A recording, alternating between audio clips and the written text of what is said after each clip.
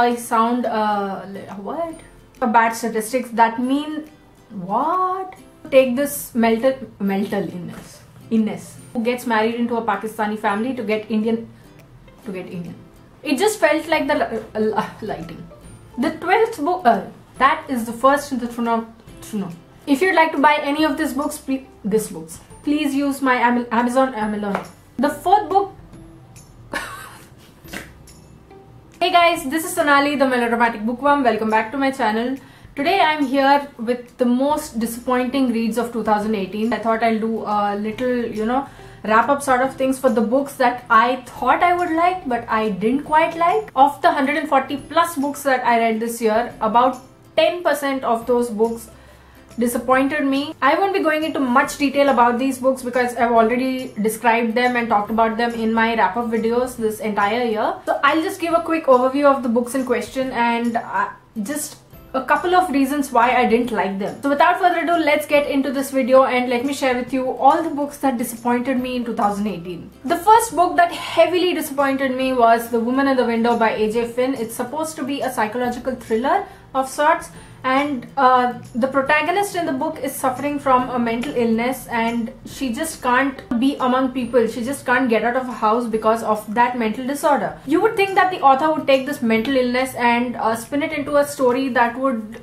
literally bring you goosebumps and whatnot, and I just found the writing to be repetitive and fragmented, and it seemed confused with itself. It didn't know what to do, it felt like. But I'll be fair and say that in some places I did like the writing, and just for that I gave The Woman in the Window 3 out of 5 stars. The second book that disappointed me in 2018 was Loving by Danielle Steel. I'd heard so much about Danielle Steel and that she writes female-centric stories with amazing, romance in them, and I just feel like Loving was not the book to get started with Danielle Steel books, because Loving had a protagonist that is sort of a stereotype of an old age woman who sort of thinks that the only way to get ahead in life is to get the love of your life.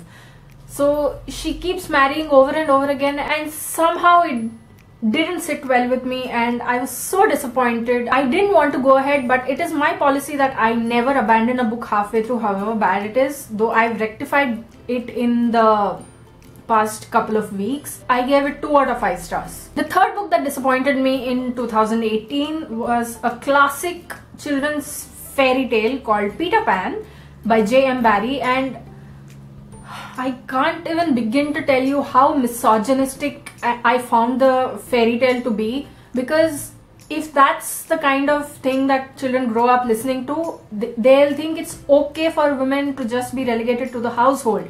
They'll think that women are meant to just, be in the kitchen, and they are meant to just clean the house and feed the men in the family, and that's it. That's the biggest problem I have with Peter Pan. I know there are so many people who love it even, but I gave Peter Pan 2 out of 5 stars. The fourth book that disappointed me in 2018 was Calling Sehmat by Harinder Sikka. This is the story of an Indian teenage girl who gets married into a Pakistani army family to get intelligence for India. The Bollywood movie Razi was based on this, and though I had problems with Razi too, I had more problems with the book because I felt like it didn't capture the emotions of the spy who was in Pakistan and he was doing so much for the country. It just felt like the writing was lazy and didn't want to go ahead in any sense. At one point it just started to become tiresome to read the book, but most of all I didn't think that Calling Sehmat did any kind of justice to Sehmat Khan, who risked so much for her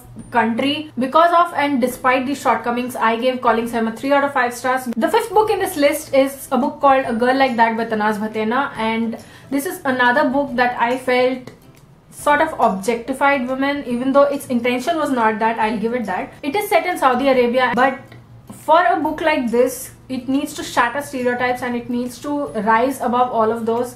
I agree that maybe it just wants to show the truth as it is, but just because a girl is trying to de-stress herself, that does not mean she goes just to smoking and sleeping with boys. See, all that I'm not judging, but doing just that over and over and over again in the entirety of the story is not something that will appeal. Moreover, all the guys in the story, every single one of them except just one person, is a proper arse.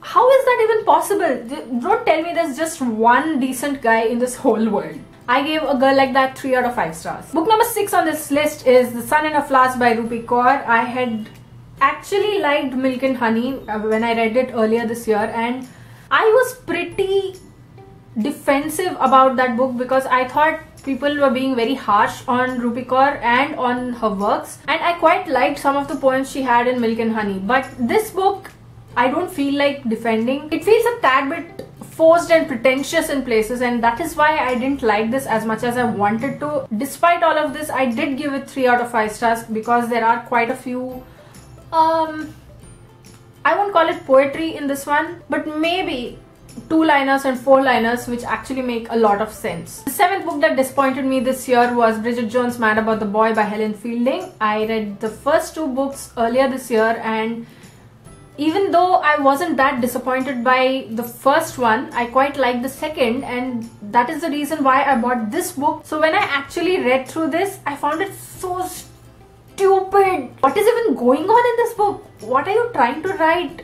Are you out of your mind? It doesn't even make sense. She just meets someone suddenly and 4 days later she's in love with them. That's not how it works. I thought the series was going to progress after the second book, but it only going down.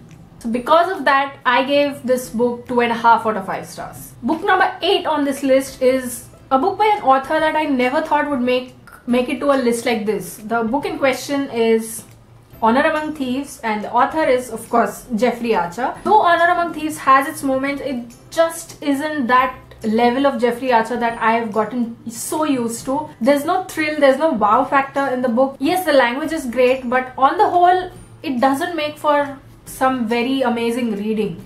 And I was so disappointed in it because it was Jeffrey Archer we were talking about. And imagine me getting disappointed with Jeffrey Archer, and I still gave it 3.5 out of 5 stars, and that is the level at which I expect Jeffrey Archer to be. The 9th book on this list is Poonachi, The Story of a Black Coat by Perumal Murugan. I've been seeing this everywhere, and people that I actually share a few interests with actually said that this book was a great read. See, I will say that this book is important because it has quite a few analogies between how the goat is seen, the story of the goat, the story of Poonachi, and a woman in Indian society. But then it was not at the level that I was expecting it to be. I wanted more, and I just couldn't seem to get there. And though I was quite disappointed with how the book turned out, I think the last few pages actually turned it around from a 3 to a 4, and that's saying something. The 10th book that disappointed me this year was Home Fire by Kamila Shamsi. Throughout the first half and even maybe about 70% into the book, I actually loved it. I loved the writing. But then the characters were being very annoying. They were being very high-ho and mighty and whatnot, and the way the book ended, it sort of blew my mind in a bad way. Like, I simply exploded when that happened, and I didn't know how else to react because I was really angry with how the story progressed. Actually, regressed actually. It didn't progress anywhere. It got worse till the end, and I don't know, I just felt like, why was I even reading this book? I was expecting so much from this book, and I was left disappointed at the end of it all. But still, because of that first 50% or so, 50 to 70% of the book which I actually enjoyed the writing, I gave it 3 out of 5 stars. Book number 11 on this list is The Blind Assassin by Margaret Atwood, and I must say this is so annoying, this book. Like, it doesn't go ahead. There's so much fluff in there, like unnecessary stuff. And knowing Margaret Atwood and the hype that she has, like, I've heard people sing pains to her, and it is because of that I bought this book in the first place. When I saw it, I simply snapped it up, but I was so disappointed at the end of it all. Like 150 pages in, I was like, what is going on? Why do I have to go through this? And I left it alone for a long time before finishing it in December. I gave The Blind Assassin 2 out of 5 stars. The 12th book that disappointed me in 2018 was one that I read in December. I actually started it at the end of November and finished it in December, and that is the first in the Throne of Glass series, which is called Throne of Glass by Sarah J. Maas.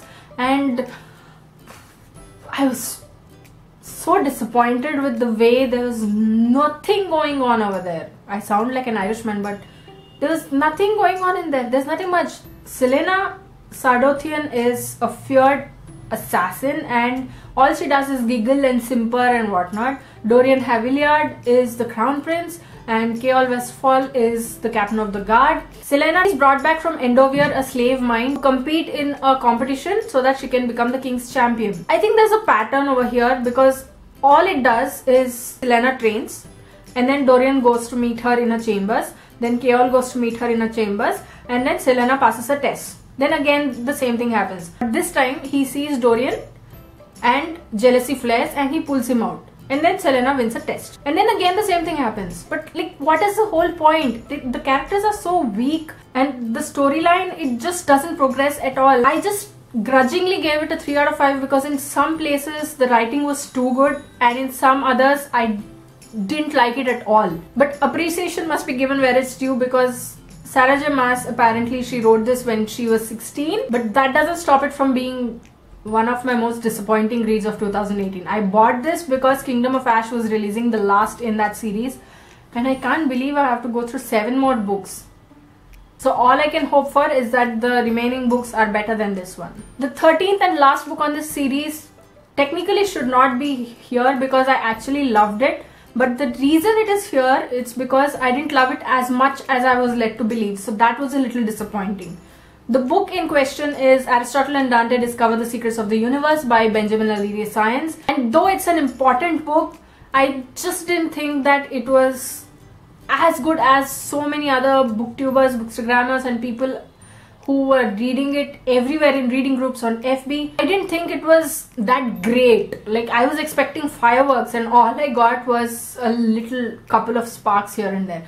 Having said that, this one is a very important book, I agree, because same-sex relationships are still not at the level that we want them to be. And the world is a hypocritical place, yes we know. So we need more stories like this to make it into a place where everything is considered normal, because it should be. So those were the books that disappointed me heavily in 2018. Which ones have you read? Which ones do you want to read? Which books disappointed you in 2018? Let me know in the comments below. I'd love to hear from you. If you'd like to buy any of these books, please use the Amazon affiliate links in the description box below. The price remains the same for you, but I get a small commission off of every purchase that you make. If you like this video, you know what to do. Please like it and share to spread the word. And if you like my content and would like to see more from me and would like to keep up with me, don't forget to hit subscribe and click on the bell icon beside the subscribe button to get notified as and when I post new videos. Thanks for watching. I'll see you in the next video. Until next time, keep reading, keep watching and add melodrama to your life.